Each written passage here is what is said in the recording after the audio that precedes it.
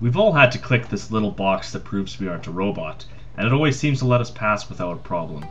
What happens if I use this old mouse keyboard emulation device to do the clicking for me?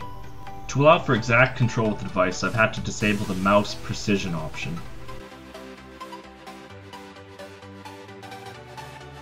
Pushing the button begins a script that moves the mouse in quick, exact movements and clicks immediately once it reaches its destination in a way a human never could.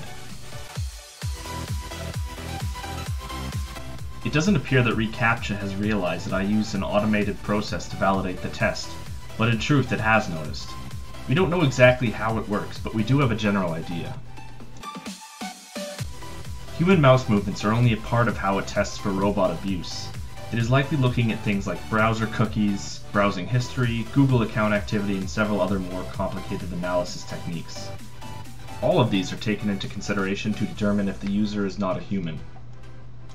My online fingerprint was obviously human-like enough for the system to overlook my occasional automated movements, but the longer these automated movements go on for, the more suspicious I become.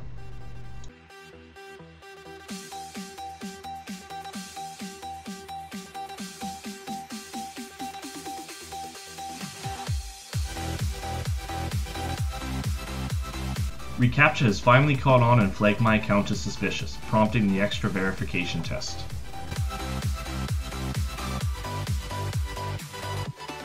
Even going back to regular clicking still requires me to complete a unique test. I've done this test a few times now before this, and it usually takes about 1 to 2 days of regular activity before I can get through the verification without the skill test. Check out this video to see a full demonstration of what this device can do.